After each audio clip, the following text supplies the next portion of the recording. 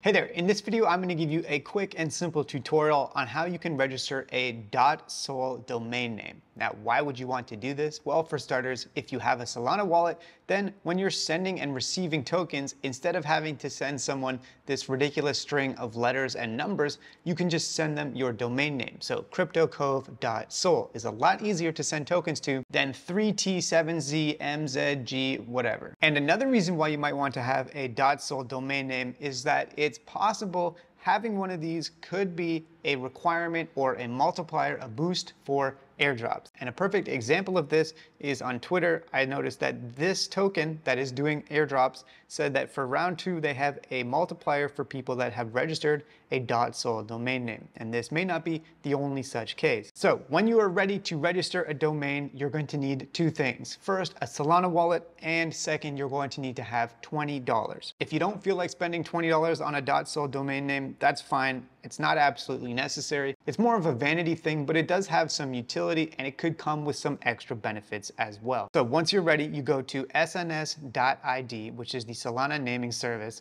and connect your wallet. I'm using Phantom. Once you have connected your wallet, you need to search for the name that you want. Now, a lot of names will be already taken. For example, if you search for something that's super common, I guarantee you that someone has already registered it. Basically, all of the most common names will already be registered. Although when you do search for a name, they do offer you an alternative if the domain you're searching for is already taken. And by the way, you can even register one character .sol names, but they are more expensive. The price goes down as the domain has more characters. So you can see that 5+ characters cost $20, but anything with fewer characters than that is progressively more expensive. And your domain name doesn't just have to be letters like a name, it can actually be numbers as well. And short 3-digit number domain names are actually considered to be very valuable. So for example, 123.sol was already registered a while ago, but you can buy it as an NFT if you want for 4,000 SOL. And that is another interesting aspect of the Solana naming service and these NFT domains, is that they're not only just utility to link to your wallet and to make it easier to interact with different applications,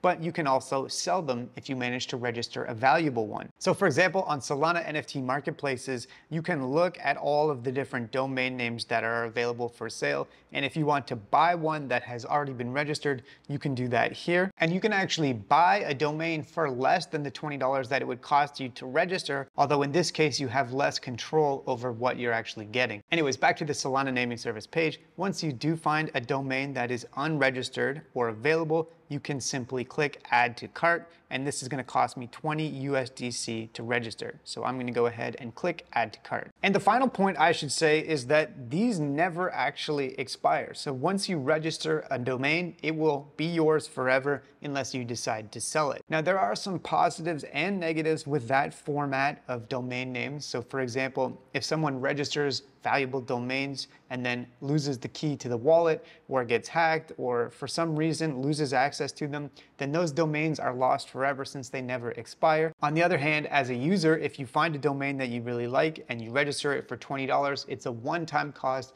and you don't have to keep coming back and paying to re-register it. So once you are ready to check out, hit on the checkout button and it will prompt you to choose what token you want to pay with. It doesn't have to be in USDC. You can actually pay with $20 of other tokens. And I believe if you pay with the FIDA token, which is the token of the Solana naming service app, you get a 5% discount.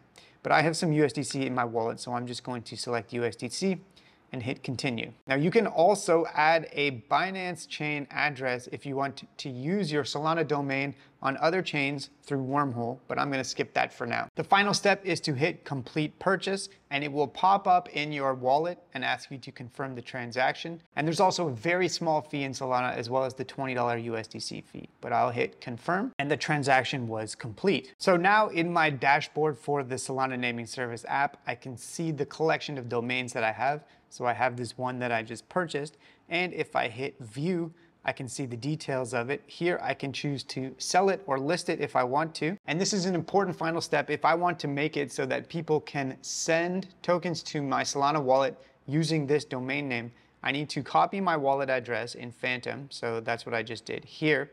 And then go into the records section of the domain and then set my Solana wallet here by clicking on the edit button. and pasting in my wallet address, because this will change the destination of funds being sent to this domain. So now if people send SOL tokens or other tokens to kryptocove.sol, they will automatically show up in my wallet. So I'm going to hit update here, and I have to sign a transaction in my Phantom wallet confirming this. And the cool thing is, up in the top right hand corner, now you can see that it's also changed my username on the platform from the random string of letters and numbers to kryptocove.sol, which is super cool. And now when you go connect your wallet to other applications as well, that is how your wallet address or your username will appear. So hopefully you found this little tutorial helpful. If you do register a .sol domain name, it has that utility and also could come with extra benefits as well, like I said, with potential airdrops.